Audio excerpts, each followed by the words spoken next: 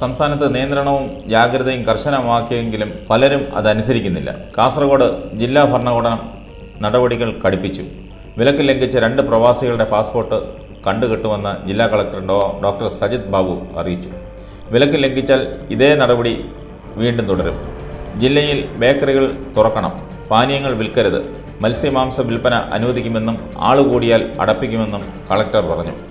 നിബന്ധനകൾ കർശനമായി നടപ്പാക്കാനായി കാസർകോട്ടെ 10 പ്രധാന പോലീസ് സ്റ്റേഷനുകളുടെ ചുമതല ഡിവൈഎസ്പിമാർക്ക് വീതിച്ചു നൽകി. ആളുകൾ ആവശ്യ സാധനങ്ങൾ വാങ്ങുമ്പോൾ 4 ദിവസത്തേക്ക് വാങ്ങാൻ ശ്രദ്ധിക്കണമെന്നും പോലീസ് അറിയിച്ചു. കൊല്ലത്ത് റോഡുകളിൽ വാഹന ഗതാഗതം കൂടിയതോടെ പോലീസ് കമ്മീഷണർ നേരിട്ടിടപെട്ടു. നഗരത്തിൽ വാഹനങ്ങളിൽ കൂടുതലായി എത്തിയവരെ കമ്മീഷണർ ടി നാരായണന്റെ നേതൃത്വത്തിൽ നിയന്ത്രിച്ചു. പലയിടത്തും ജനക്കൂട്ടം ഉണ്ടായിരുന്നു. പോലീസ് പലതവണ അഭ്യർത്ഥിച്ചിട്ടും പലരും വീടുകളിലേക്ക് മടങ്ങാൻ കൂട്ടാക്കിയില്ല. ആവശ്യ സാധനങ്ങൾക്കായി പോയവരെ മാത്രമേ കടത്തിവിടുവെന്ന് കമ്മീഷണർ വ്യക്തമാക്കിയതോടെ പലരും പിൻവാങ്ങി. അതേസമയം കടകളുടെ പ്രവർത്തന സമയത്തെക്കുറിച്ച് ധാരണയില്ലാത്തതുകൊണ്ട് തിരുവനന്തപുരത്ത് ചിലയിടത്ത് കടകൾ അടപ്പിച്ചു.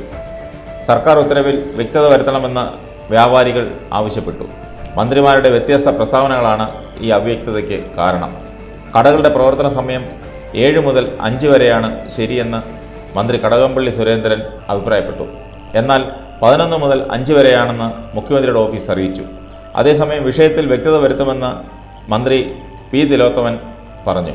തിരുവനന്തപുരത്ത് 7 മണിക്ക് തുറന്ന സൂപ്പർ മാർക്കറ്റുകൾ രാവിലെ തന്നെ അടപ്പിച്ചിരുന്നു. സംസ്ഥാനത്ത് ഭക്ഷ്യക്ഷാമം ഉണ്ടാവില്ല, 3 മാസത്തേക്കുള്ളത് സംഭരിക്കുമെന്ന് ഭക്ഷ്യവകുപ്പ് മന്ത്രി പി തിലോത്തമൻ പറഞ്ഞു. ജനം തിരക്ക് കൂട്ടേണ്ടതില്ല. വീട്ടിൽ ഭക്ഷ്യവസ്തുക്കൾ എത്തിക്കുന്നതിന് കുടുംബശ്രീയെ നിയോഗിക്കും. നാളെ ധനകാര്യ തദ്ദേശ മന്ത്രിമാരുമായി ചർച്ച നടത്തുമെന്നും അദ്ദേഹം അറിയിച്ചു. അതിനിടെ എറണാകുളം, പത്തനംതിട്ട ജില്ലകളിൽ മാർച്ച് 31 വരെ നിരോധനാജ്ഞ പ്രഖ്യാപിച്ചു. കടകൾ തുറക്കുന്നതുമായി ബന്ധപ്പെട്ട് ആശയക്കുഴപ്പം അവിടെയും തുടരുകയാണ്. ഏതായാലും ഈ നിയന്ത്രണങ്ങളും നിയമവും ഇത്രയും ശക്തമാക്കിയിട്ടും കർശനമാക്കിയിട്ടും ആളുകൾ അനുസരിക്കാത്തത് വളരെ പരിതാപകരമാണ്.